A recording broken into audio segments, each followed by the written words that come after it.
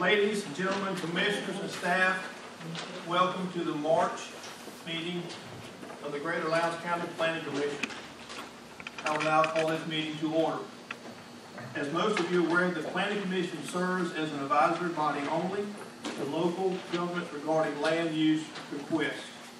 Determinations made here tonight will be forwarded to the local bodies as recommendations. We are a recommending body only. Final determination regarding tonight's request will be made at the appropriate local governments at their respective meetings. Even if the Planning Commission recommends denial or tabling of an item, it will still go to the local government for final decision. All interested persons should attend the local government public hearings regarding these requests. All of these items we review tonight are listed on the agenda, which is available at the podium located at the rear of the room as you enter.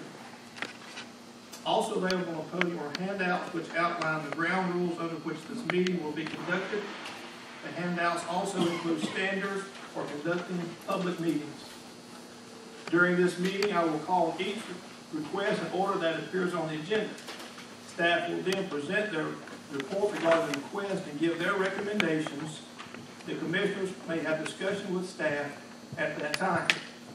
I will next call for those wishing to speak in favor of the request, and then those wishing to speak against the request. If you wish to speak in regard to the request, please come forward at the appropriate time, state your name and address, and then give your presentation. Fairness and equity to both sides is our goal. State law requires that we allow 10 minutes to each side of an issue. In the interest of time, we ask that you keep your comments brief so that all who wish to speak may have time to be heard. We also ask that the information given by a prior speaker not be repeated. If you choose to speak regarding an application, please direct all comments to the Planning Commission board only. Do not direct comments to staff, to applicants, or to those in the audience. Do not turn toward the audience or solicit debate from others. Please keep all comments proper, polite, and to the point.